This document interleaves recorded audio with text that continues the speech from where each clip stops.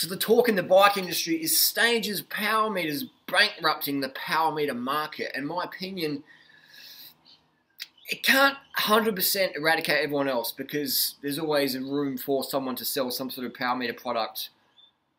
But I'd say 99% of users looking for a power meter now are going to be satisfied by a Stages power meter. Now, I'm not sponsored by Stages. I actually buy them. I've got 5 Stages, had them for almost a year now.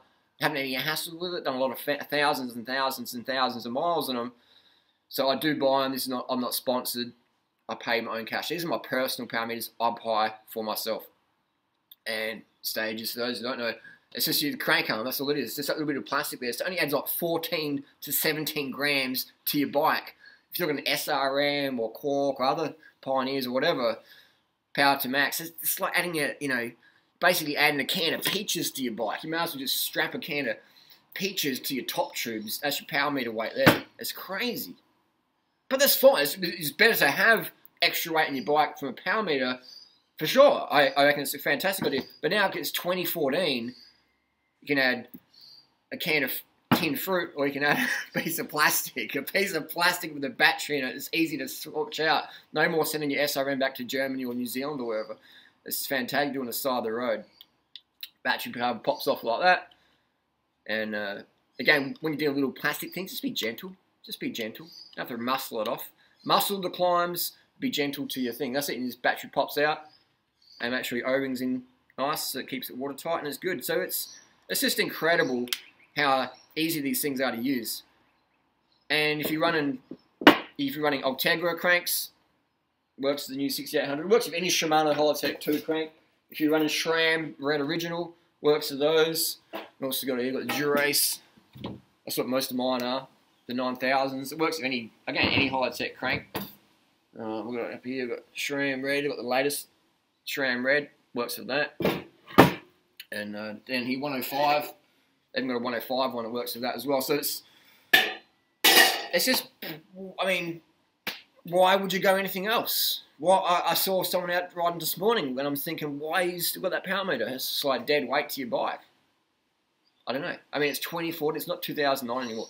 In 2009, for sure, Power Tap, best product in the market for the money. Before that, $7,000 SRM or whatever. But now it's 2014. I mean, it's 2014. People are using old technology, which is fine. It's better to have a power meter than no power meter at all. I always 100% agree with that. But if you're in the market for a new power meter, Stages. People said, oh, it's not a really legit product, Harley. And I used to believe that as well until I rode it for a year. I rode it compared to other power meters. It's legit. Team Sky using them. I said Team Sky would use them, didn't I? I said it. Because Team Sky, they're OCD about getting little gains here and there. And any extra grams and head fucks for the mechanic means their job is less efficient. Alright? The mechanic's got to swap out SRMs and fuck around with the batteries, and it's just more stress for the team than the mechanic. So it's just, when you go to Stages, you give it to the 8-year-old kid, hey, can you change the battery for us, mate? It's easy. It's fucking easy. It's just a lot of hassle, less weight in the bike, which in a 3-week stage race, it's a few seconds here and there. So they're so cheap, man. They're so cheap.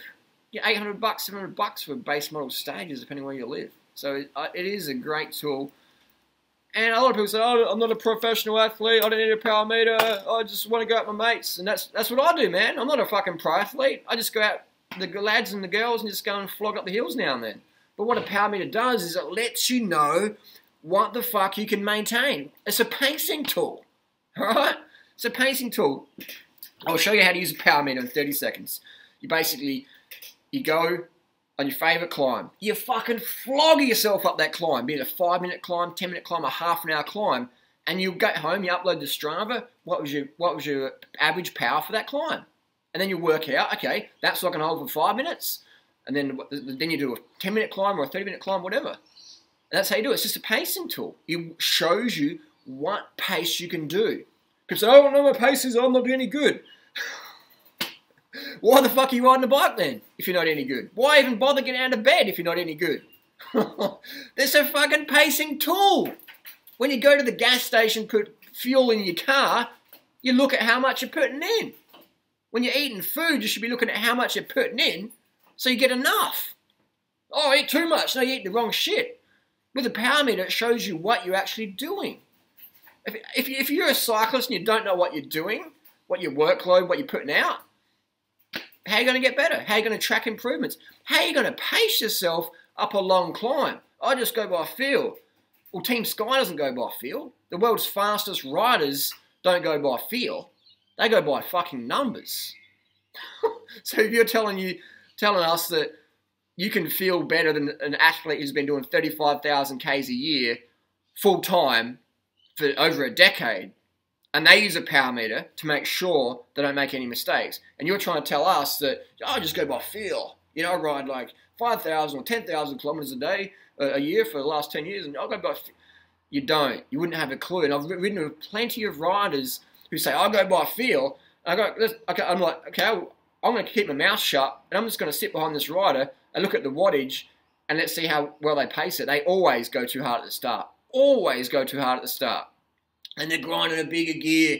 And I'm thinking, in my head, wow, if they had a power meter on and they had compact cranks or they could spin, whew, they'd be dropping me right now.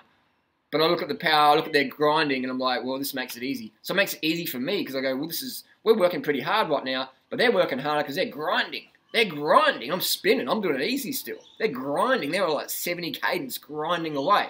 So I might be hurting, but I know they're hurting more because they're having to grind, and that gives me a physiological boost. And it's all about the brain, man. It's all about the brain. So I've rambled on a bit. Stages, power meter, bankrupted the industry pretty much.